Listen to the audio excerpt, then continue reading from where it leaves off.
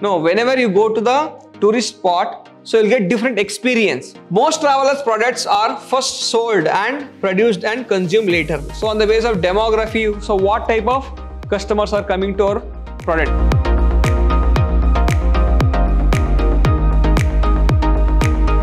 Hello my dear students, I am Rajay sir, faculty, Department of Commerce and Management, Vidhyaashram First Aid College, MYSURU, a temple of excellence. My dear students, in today's session we are going to discuss on management of service. The subject name is management of service for second sem B.B.A and the topic is tourism service. In the previous session we were also discussing the same topic and let's continue the topics. Next one, perishability. What are the characteristics of tourism industry? So first one, perishability. What is perishability? So we cannot consume.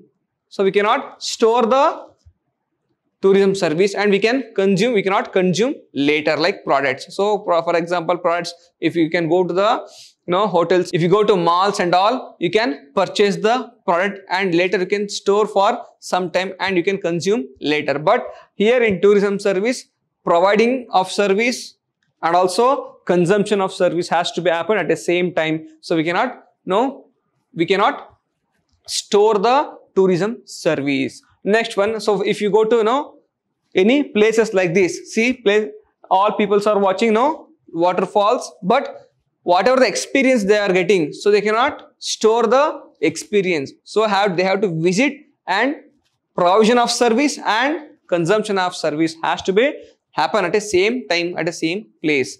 And also we cannot bring the tourist places to our home. So we have to visit the tourist places and enjoy the tourism service. Next one, the tourism and the travel industry are consumed as they are produced. For example, if you go to bus or government bus facility, or it may be private transportation facility, so we cannot store the transportation facility. We have to the provision of the transportation facility, whatever the driver drives the car, so we have to sit in the car and we have to consume the service at the same time when it is produced or when it is provision. Next one, the hotel rooms and cable car seats cannot be warehoused for future sales. So for example, travel service, or it may be service in the hotel industry, whatever the service, room service, or it may be other service, and also it may be experience when you go to the tourist spot. So it has to be provided and consumed at the same place and same time. When the hotel rooms is not booked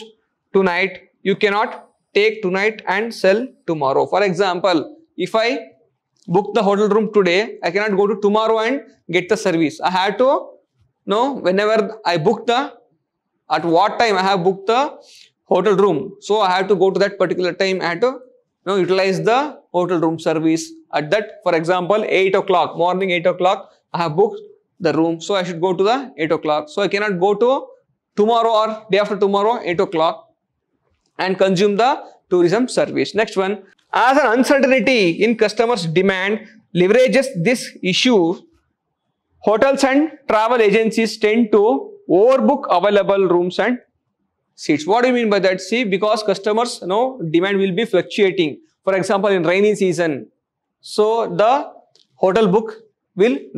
demand for hotel booking is reduces. So for summer season, the demand for hotel booking will increases because they will get the leisure time, and also children's families will get the leisure time. They will visit to tourist places, and also in festival season, so hotel industry will get the demand, but in other season they will not get the demand. Next one, inconsistency. What do you mean by the inconsistency? So product of the tourism industry always differ. Even the same hotel room makes different. Whenever you go to the tourist spot, so you'll get different experience, isn't it? So for example, even though if it is a hotel industry, service always inconsistent.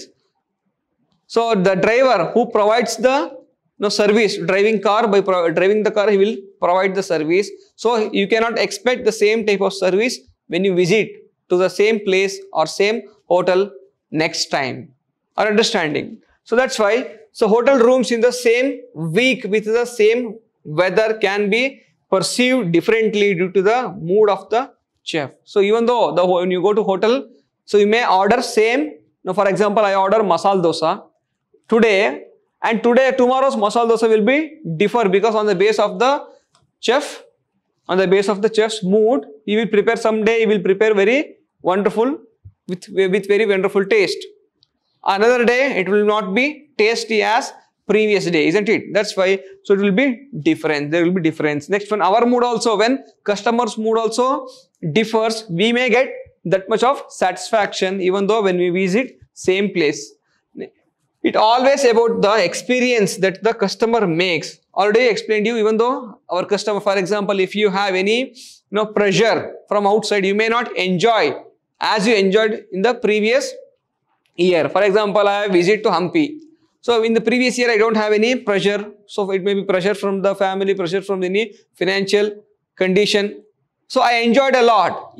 When you visit next time, you may not get same enjoyment because of the inconsistency. That's why we call it as a inconsistency. Next one, rational product attributes like price, night of stay and additional services can only be compared to the minor degree. So even though they provide other services with the core service, so it may differ. You cannot get more difference. It may only changes small amount of change you can expect. That's it. Next one.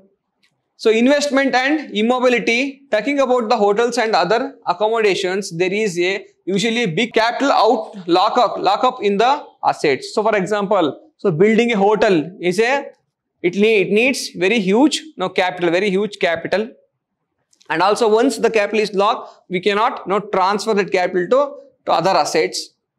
And also if I, for example, in travel service, if I invest in a bus or car, so I cannot selling again car and purchasing other type of asset is very difficult. So it is a capital lock. So our whatever the amount or investment we made, that will be locked till we get the full recovery. Next one, hotel always in furniture we have to invest furniture, restaurants, TV sets, laundry service, pools, other services invested is capital is only when we get the tourist, more number of hotels, rooms are booked, then only we will get the profit. Otherwise, we end up with loss. Next one, people oriented. So always tourism industry and hotel industry and traveling industry is people oriented. So it is, if you go to hotel, you may get manager will be there, chef will be there, and also restaurant, other people's servants, watchmen and drivers for the traveling industry. So it always people oriented, not product oriented. The tourism industry builds entirely upon people. So without people, without general public or without people involved in the providing of service, so we cannot provide the tourism service or any other service with a effective way. For example, if you go to trip for any other places, we may need the guide facility. And also if you go to hotel, there we may need the servant, we need cook, we need hotel manager, isn't it? So we need other driver to travel from one place to another place. So it is only people oriented. Next one, the interaction between the staff and customers determines the pursued product quality. So that's why we have to improve the quality of the servants, we have to provide training for all the people who are involved in the tourism industry so that they can improve their quality of service. How to improve the quality of service? By building good rapport with the customer, by understanding the customer's mindset, by providing the good facility. And always we should ask, sir, do you need any help, sir? So can I help you? So in what kind or in which way I can help you, sir? Like that. So always we should ask them. If you go to hotel industry, if you go to for example, in case of food and all, so what type of food we can prepare, sir? So how we can improve your experience, how we can satisfy with our food. So these types of food we are available, even though it may be non-veg or maybe veg or maybe Western food or maybe Indian, Chinese food. So in which way we can satisfy our understanding. So with since it is a people oriented, with good gesture, with positive attitude, we can improve the customer's experience. Next one, unlike tangible products where the customers buys certain features and production. In the product, if you purchase product, customers will be satisfied with the features of the product. For example, if you purchase mobile phone, you are satisfied with its photo quality, its material, its network, its features, its color, isn't it? So we may satisfy with more feature. But if in case of tourism, how we can improve the quality, how we can improve the experience of the customer with having a good rapport, good relationship with customers. And also we have to understand customers' needs and wants. So for what purpose they have visited our place, our hotel. So in which way we can satisfy them, in which way we can improve the experience of the hotel customers, isn't it? Now let's go to the next slide. Inseparable. What do you mean inseparable? Here, most travelers' products are first sold and produced and consumed later. So for example, in case of products, it will be sold first, then it will be taken to home, then it will be stored for some time, then we can consume the product. But in case of service, we have to provide the service at the same time. It may be room service, traveling service, good experience when you visit the place, other services when you go to other countries. So always it should be provided at the same time, consumed at the same time. So clearly sets tourism apart from a tangible product. It is a completely different from tangible product. It is just an experience. So good experience cannot be explained. So when you buy new computer, it is produced and shipped before you see. So if, for example, if you purchase a computer, mobile phone, before you see the computer, before you use the computer, so it is produced at one place, it is transported from one place to another place, it is stored at one place, and it can be sold at one place, and it will be used at one place. So many places it transported from production to consumption. But in case of service, we have to go to tourist place, we have to go to hotel, we have to go to get the service. We should call the car, or we should book the car first, then we should go to near to the car, then we can get the service, isn't it? So here we cannot bring the hotel to nearby our home, but we can bring the product to our home. For example, if you order pizza, it will comes to you, your home, isn't it? So but if you order hotel room, can it comes to you? No, we have to go to hotel room. We have to go to, for example, if you want to go to Venice in Italy. If you want to visit Italy cannot comes to you. So we should go to Italy and visit, and we should experience. So experience cannot be external, isn't it? So we should travel. It may be traveling experience. It may be hotel room experience. The food what we get. Even though we may get the food, we may order the food for some extent. But in tourism, it is inseparable. Next one, intangibility. So whatever the service is always intangible. We can consume the service, but we cannot express, we cannot see, or we cannot touch the service. So tourism is all about time spent and experience made. So whatever the experience you get when you visit the place, new place. So we just only, so it may be places like this, 7 wonders of the world. So we can experience the places, we can experience the language, we can experience the culture, we can enjoy the culture, and talking to different people, different culture, different food system, or different cloth system, like that we should enjoy that. But we cannot we cannot touch the product or feel the product like products. So service can be enjoyable, that's it. So the products sold by the tourism companies both can't be produced and reused. So it cannot be reproduced. Once we provide it, again you cannot reuse the product. So once you got the product, you cannot expect same type of service again. It will be different. It may be doctor also, it may be lawyer also, it may be any other service provided. We cannot expect same type of service again. But product, for example, Apple phone, all series of, for example, Samsung phone, in that particular series, all phones are same. It may be color, weight, other features are all same. But in case of service, even though you're going to the same place, when you visit next place or next time same place, the experience will be different and the satisfaction will be different. So every time you cannot expect same type of satisfaction. Sometimes you may experience more satisfaction, sometimes you may experience less satisfaction.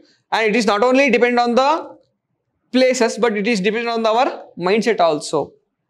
Next one, nor can feeling can be consumption be captured to its full extent. So feeling cannot be captured. Someone, for example, you and your friend visit to some place, the person A will get more satisfaction, person B may not get more satisfaction. Are understanding? So the A person is positive mindset, he will get more satisfaction. The person B is not positive enough compared to A, he may not get that much of satisfaction. It is dependent on our feelings also. Next one, inflexibility. So we cannot change according to our time, according to our usage. So travel products are fairly inflexible in terms of fluctuation. Hotel cannot change their capacities quickly. So for example, in hotel there are 100 rooms. So if the demand increases, they cannot increase the number of rooms immediately. Isn't it? It takes time to build the room. Even though small changes they can do, they cannot do the big changes immediately. For example, in car, 4 members can go. Even though some small adjustment we can do, but we cannot go 10 members in a car. So the service whatever provided by the car, only 4 to 5 members, that's it. And also room, in a room only 4 to 4 members or 3 members can stay, not more than that. So it is very inflexible. Next one, we cannot change the tourism industry quickly. Hence, such companies try to balance between high and low demand. So even though demand is high, we cannot provide according to the demand. So supply cannot be matched during the time of demand. And also demand will be changing according to the time, season, according to the weather. In some time of natural calamities, tourism will be, it will be in the negative point. So if it is in the, when it is a summer season, it is in booming, isn't it? Like that. Next one, imitability. What do you mean imitability? So for example, if we go to Munnar in Kerala, can you imitate this type of place anywhere? No. So no one can copy the place. No one can copy the experience what we get in that particular place, particular hotel. So ambience what you get in that hotel, it cannot be it cannot be imitatable, or it cannot be copied from other or copied by other competitor. Are understanding? So like that. So whatever if you go to nature experience, so we cannot copy the nature. So we just experience it. Are understanding? Like that. So offers and products by tourism companies are generally easy to copy. Now, for example, if you go to hotels, they may imitate your room. They may imitate your other facility, food and all. But the taste of the food cannot be copied by them, because the chef who prepared the food will be different. So even though in our home only, so for example, if one person cook the food, the taste will be different. If another person cook the food, the taste will be different. Like that, in hotel also, so the service is completely dependent on the service provider. For example, hotel managers, servants, cook, chef, everyone will be involved in providing the hotel service and tourism service. Like that. So it cannot be imitated by others. Even though by products we can provide, same car we may provide, but the driving style will be different. Same hotels and same room facility they may offer, but the service facility is different. The food they provide, the taste of that food will be different. The ambience will be different. Understanding? So when they have good rapport with the customers will feel more happy. So even though you are providing good facility, you don't have good rapport, good conversation with the customers, with happy or smiley face, with good gesture, with positive feelings. If you did not talk to the customer may not feel good or satisfied enough in your hotel. Next one, only to some extent we can change we can imitate the products and service in the hotel industry, but not everything. Next one, segmentation of tourism. So on what basis we can segment or we can classify the tourism industry? First one, the tourism market segmentation can be broadly divided into following types. What are those? Geographical. So on the basis of geography, for example, it is a hilly area. On the basis of hilly area, or it may be waterfall, or it may be desert, or it may be snow area like Himalayas, and also it may be river flowing area, or river, nearby rivers, or it may be forest. Like this we can divide or you can classify the industry, and also we can provide the service on the basis of geography. If it is city, we can provide good hotels with multi-star hotels. If it is a water flowing area, it may be river, waterfalls and other hilly area, we can provide resort facility. Like this, we can change. This factor important so as to tourists belonging to different places are brought up with different culture and show different traits and behavior.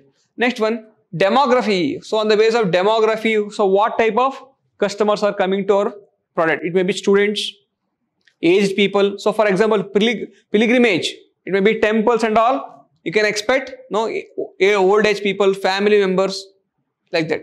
If it is a hilly area, we can expect youths, college students. If it is a industrial trip, we can expect students. If it is a resort and all, so we can expect bachelors.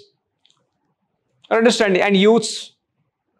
Like this, we can segment on the basis of age, marital status, ethnicity. Next one, occupation. So religion. So on the and income.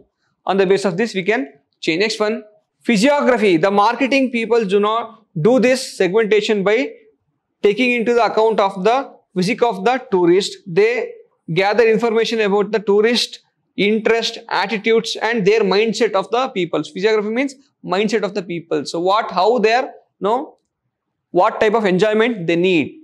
So what type of expectation they are having. So for example, if they are coming from religious background and family members, they can go for temples and all. If they are youths and all, they can go for water flowing area, hilly area, waterfalls. So youths enjoy playing with water, isn't it? Like that we can classify on the basis of their mindset and interest. Next one, class of tourists. So for example, on the basis of their income, on the basis of income also we can divide. So for example, first class tourists always prefer AC rooms, always prefer AC transportation and very luxury cars, and also they need luxury food. But if you go to middle class people, always they will go to budgeted hotels. They will travel in a budgeted transportation facility, like that they will go. Next one, tourist and traveling with families. So those who are family, for example, on the basis of family they are going. So we can only expect those visit places with their first and extended families and families of relatives. One person, generally head of the tourist family, is the decision maker. Here, for example, our father will be decision maker when you go with the family. If you go with friends, so we all decide together, isn't it? Like that. So in the next session, we will discuss on the segmentation of the tourism and also 8 P's of the tourism. Till then, thank you so much. Let's meet in the next session.